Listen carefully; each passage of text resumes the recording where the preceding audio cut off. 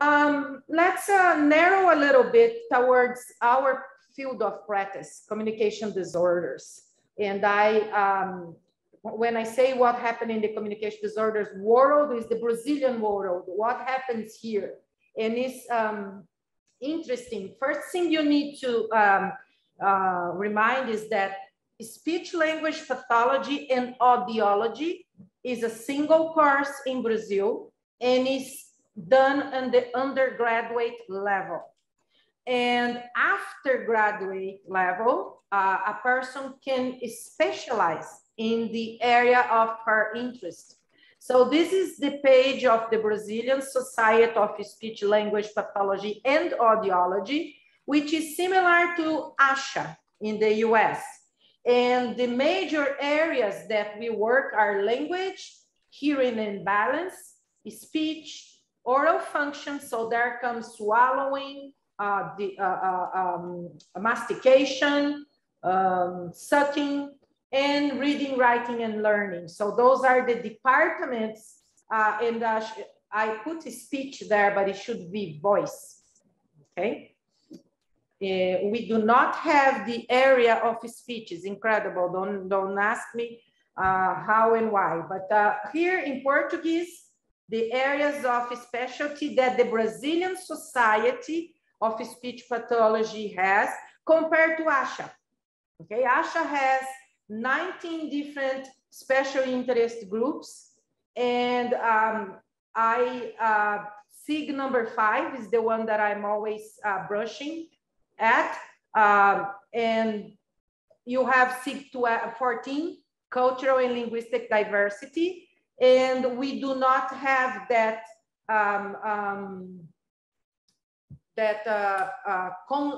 not content. We do not focus on cultural and linguistic diversity during our preparation to be speech pathologists, more cultural diversity, but let me go through with you and show you what we do.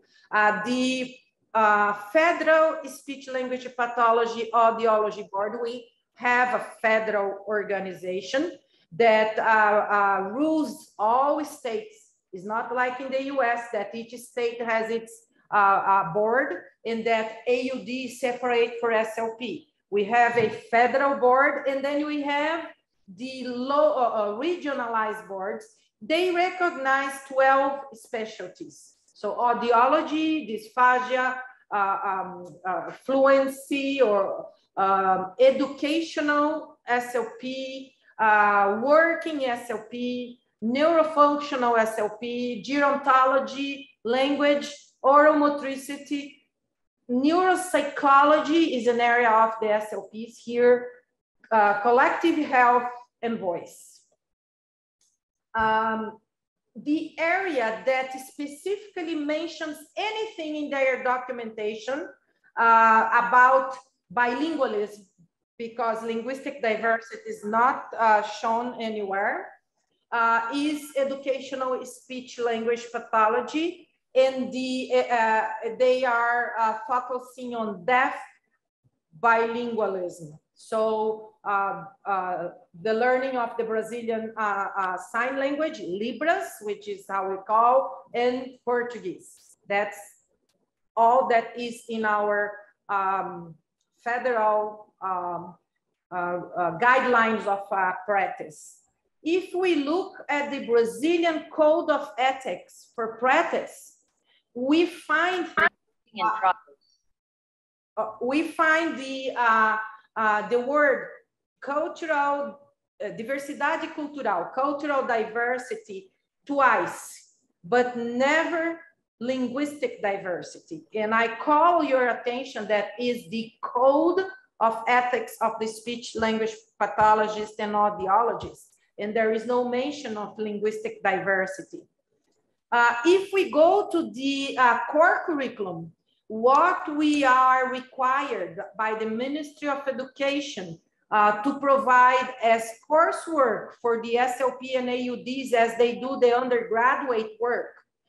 Again, we have core curriculum from 2002, which is still working, and we see cultural diverse once, linguistic diverse in never. And then we have a new core curriculum, which is not implemented yet, is in the final level, is at the desk of the Minister of Education to approve, so it will change. Here you see 5 times, again, cultural diversity, but it spans. Now they talk about sociocultural, historical, regional diversity. They talk about ethnic, racial, gender, generational, yeah, age, and handicaps diversity. They talk about other aspects, however, and they conclude that, and they don't say linguistic diversity, but they say that other aspects that are included in the human diversity, so we can interpret that linguistic diversity can be enclosed in this new core curriculum, which is not implemented yet. Okay, some of my students are connecting, and I'm going to mute them as they come in, yes. Or you can tell them to mute as they come in. What I found interesting as I read this new core curriculum is that it is suggested the importance of a second language for the SLP AUD. So that, but the emphasis is not in the relationship with cultural linguistic diverse populations, is for as an instrument to learn, to go in the literature, and to learn new technologies. So what I'm pointing out to you is that we still a long way to go to finally have a class, a course like the one you have with Dr. Linda Rosa Lugo. And we do have migrants, immigrants in my country.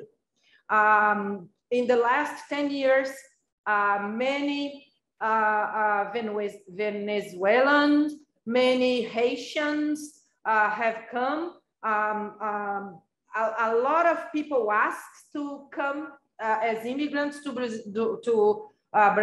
So we have from the Middle East, a lot of immigrants. However, they go to our schools, and to these people, the burden is on them to learn Brazilian Portuguese. So we still in a stage that perhaps, Linda, the US was what, 40, 30 years ago? Yeah. So we will really benefit from this partnership. I will get there. If you go to Google, I just did a simple Google, and I look at bilingualism and speech disorders. There is still a lot of misunderstanding. These are not scientific journals, but these are sites that families go to talk to somebody, and that bilingualism, look at here, and it's in Portuguese, but let's try to interpret it. Bilingualism can cause language development delay. Okay, so this is a lot of information about this. We do have some literature in the teaching of Portuguese as a second language to deaf children. So we now have a group that accepts sign language as the first language and Portuguese as their second language. It used to be the other way around. So they have to learn an oral language first, and otherwise they will not, if they learn sign language, they will not learn the oral language. Now this is changing a lot. There are some things, and here you can look at some articles in which bilingualism is posed as the villain, the bad guy, right. In which it's called, let me see if I find the phrase here, I should have, here, it was, with the evaluation, it was seen that the communicative intention was present. However, simple language delay had bilingualism as cause. So this is a case report. However, even in the way they report, and this is not a very old article. Now I didn't leave the, I think it's 2008. So we still have we still have a long way to go. But we have the other way around too. Here we have an article that talks about the role of SLP and does not poses the bilingualism as the bad guy. And on the contrary, it says at the end here that bilingualism did not bring, did not compromise the communicative abilities of Portuguese. So therefore, if we take a broad look, and this was a broad look into linguistic and cultural diversity, as we look at these aspects in our speech pathology practices in Brazil, we still have to increase our knowledge about cultural and linguistic diversity from the SLP and AUD perspective. And this we need to see changes in our core curriculum and ethics code. And then we will know that our community is really understanding and doing something to change this reality. We need to address linguistic and cultural prejudice. And we need to learn from the history of the speech pathology. It's lacking speech pathology and audiology in Brazil here. And speech pathology was practiced before it became a profession in the 70s and was practiced in the schools for the deaf. And then the profession started organizing, and we had the first recognition by the government in 1981.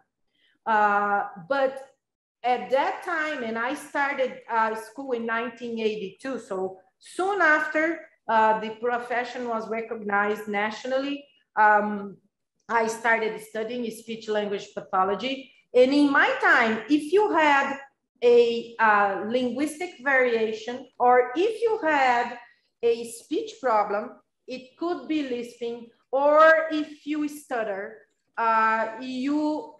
in some schools you could not become a student, and you could, in others, you would become a student, you would be offered treatment, but you would not graduate until you resolve your problem, okay? So we need to learn from this. It changed a lot. It's still, people ask, and I experienced this in first, we say in Brazil, I experienced this in my skin.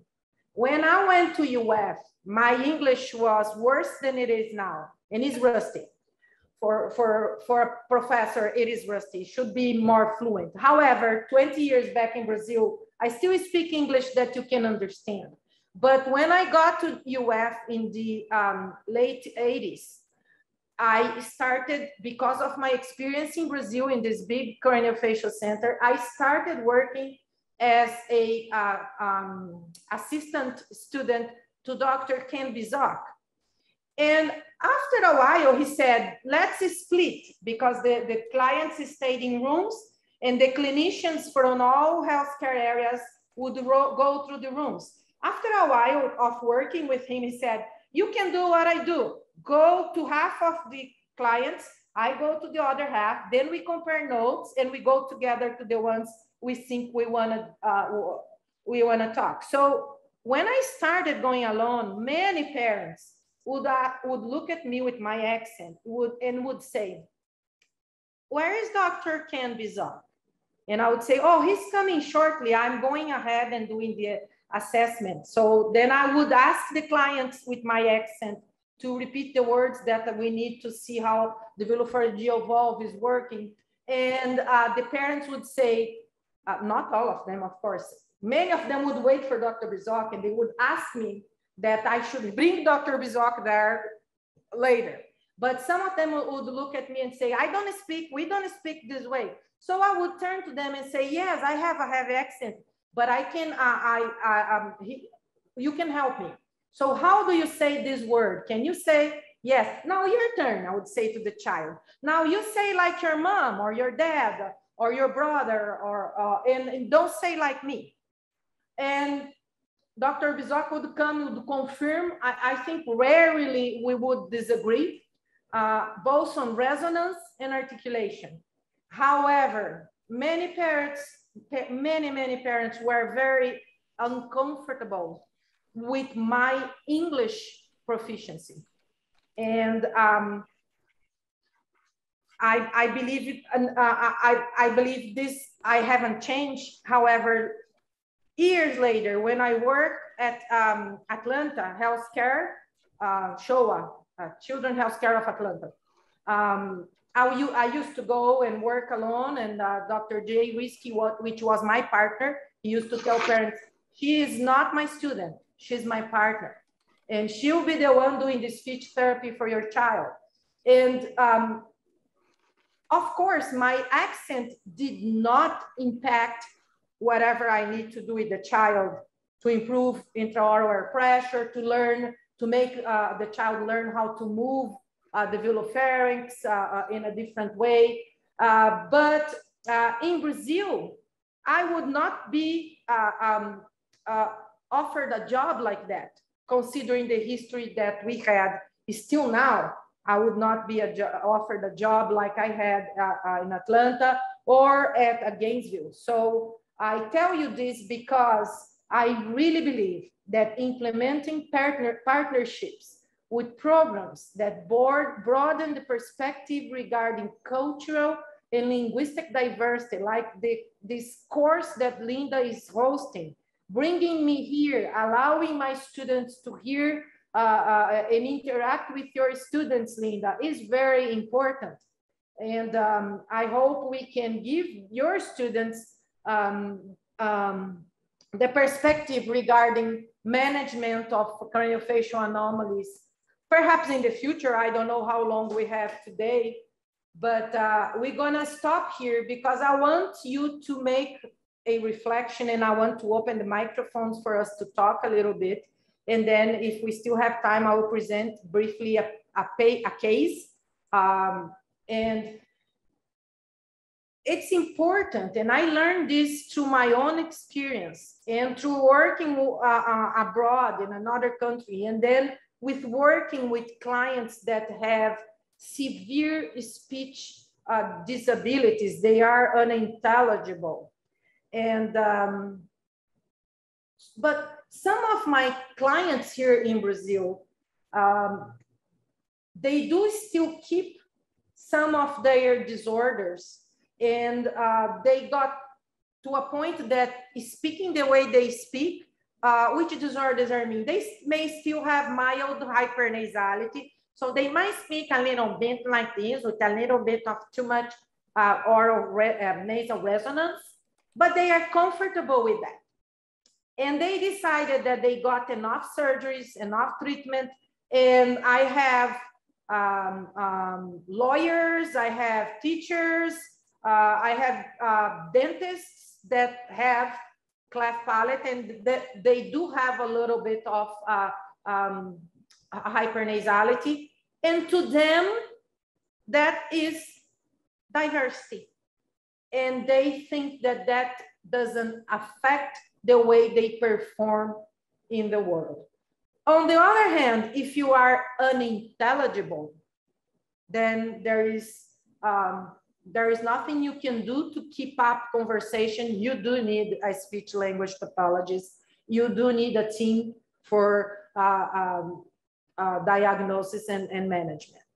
Do you agree with me, class? Future SLPs, or I think SLPs, Linda, no AUDs, right? Yes. Let me just frame this, because I really do want the students, if you have a question, it's really important because it is a different perspective. And I think a couple of things, a couple of points. So Dr. Dutka's students, they are in, and I don't know if you mentioned this, they come out of the College of Dentistry or here, here at this campi, we are in the College of Dentistry, but in another USP SLP program, they are in a College of Medicine. In another college, one of my colleagues, I don't know if she connected, she's from the state university.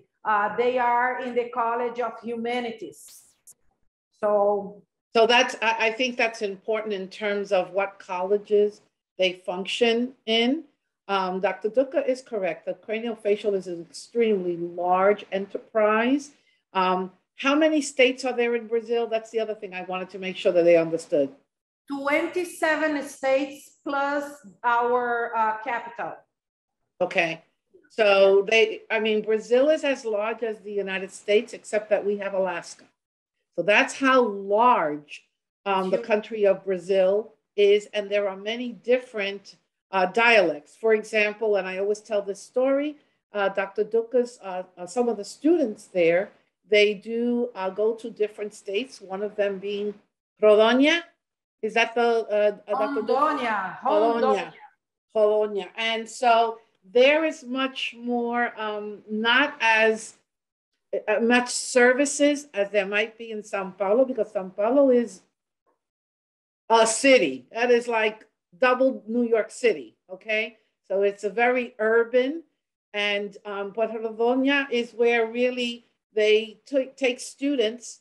I think that they have either gone by bus or train or I don't know, airplane. And she could tell you a little bit more about that. That was an experience I would have loved to have the students do, except Dr. Dukas does say that I'm very fussy, because my thing is if I don't have a hair blower or I can't wear high heels, Dr. Rosalugo is not going. Go ahead. We have some classes that we teach in another state, which is by the Amazon jungle, but we do have to travel by bus, 2 days by bus to get there. When we get there, we may get to a boat and go stopping on the little villages to offer SLP and dentistry and now medicine, because now we have the medical school here to offer services. This population during the COVID years that we haven't done, we do missions twice a year. Linda is talking about this because she's been invited to go, but sometimes there is no AC. Imagine Florida with no AC. If you're used to having AC, you're doomed. You will be under the shower and you don't need electricity because the water is warm. Yes. But we do hold this program. For 2 years, we haven't gone. And it was our desire that when the students came physically to the campi, that they could join one of these missions that really takes 2 weeks. And we do assessment in all these villages. We provide hearing prosthesis for deaf. So sometimes we do the molding and do all the tests, and then we send it to São Paulo for finishing up, and then we send it back there, sometimes on the other mission. So it keeps a lag of 6 months until you fit the hearing aid. We do speech therapy, and then in the broad scope of practice. So of course, when I go, I do everything that's related to speech disorders, related to vilopharyngeal dysfunction. But we have a partner program of the aphasia house that we did with UCF, Dr. Janet. I don't know if these classes have met I don't know Dr. Whiteside, but how many here have been in the aphasia house? How many? So you could see all.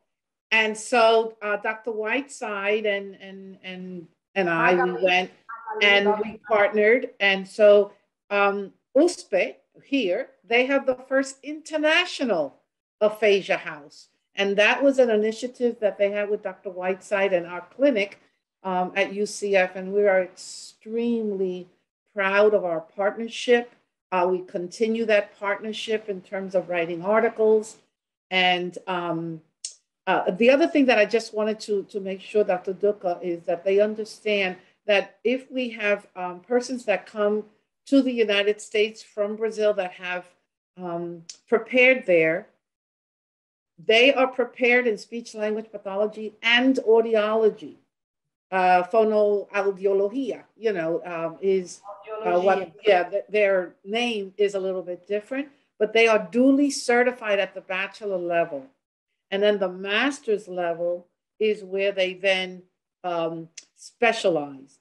And I don't want to, I don't want to get into the kinds of institution, because when she talks about, it's an issue of privilege, and that's a whole nother lecture in terms of, do the students pay tuition where you are, Dr. Dutka?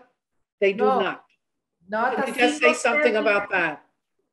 We do have private universities in Brazil too, but we have many state and federal universities in which students don't pay anything. It's very hard to get to them. It's get very competitive. And so this is one big difference with the US. Our elementary, middle, and high school is very bad.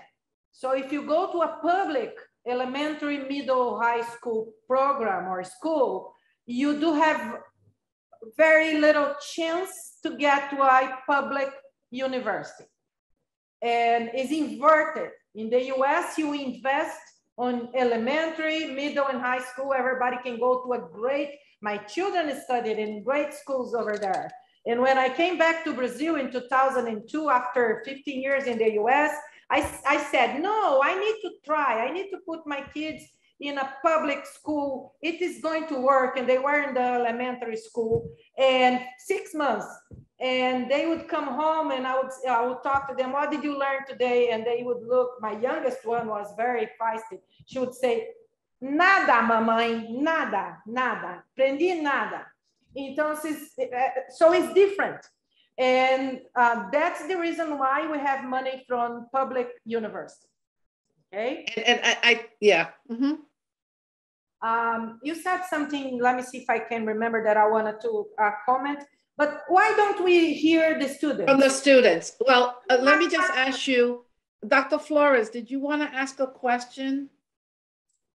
Yeah, in terms of the tool, not the tours, the service that is giving at these places that you go to, is an educational component included in terms of the family? You know how sometimes you have a disease, and a lot of the stress, a lot of the anxiety, a lot of the feelings and emotions that come from the side of the patient come down and decrease if the physician explains where things come from and how they got to the level that they are in terms of a disease stage, or you know, how bad it became, how aggressive a cancer is.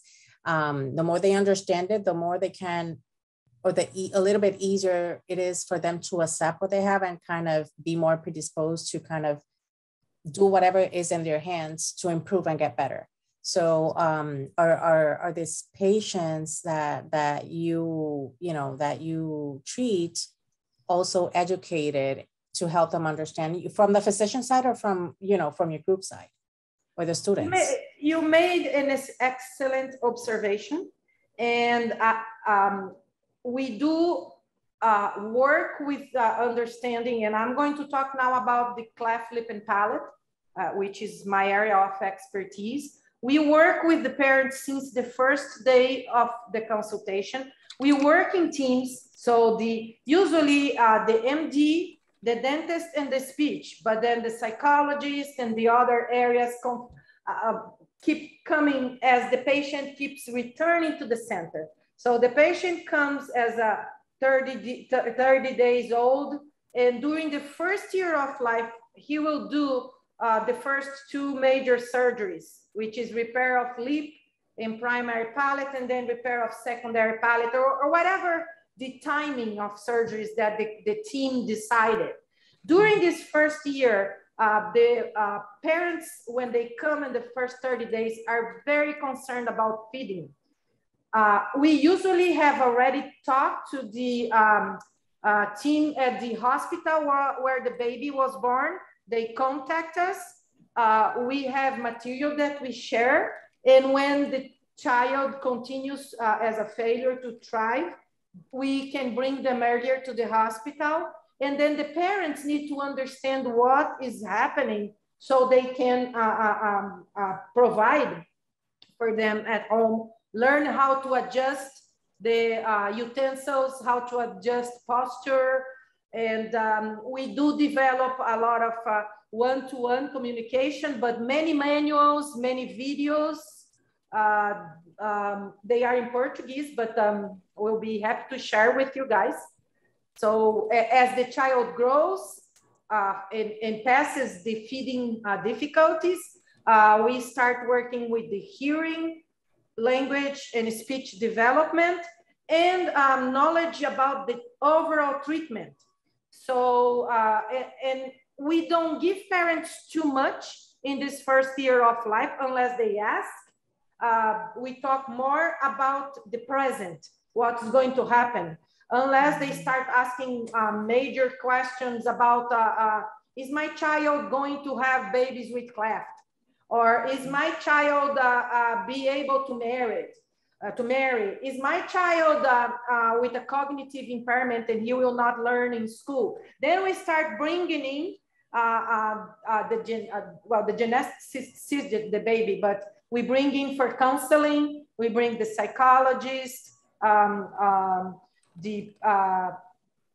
we call educational counselor that usually helps with school, and there it goes. So yes, we have to go teaching and sharing information as we go. Otherwise, parents do not do what we ask them to do. Very good pointed, Dr. Flores. Thank you. Mackenzie, did you have any question? Alexis, you know I'll call on you. Nobody saw a child with craniofacial anomalies? Anybody? They haven't taken the elective, they've taken dysphagia. Cleft palate for us is an elective course, that's taught by Lakshmi.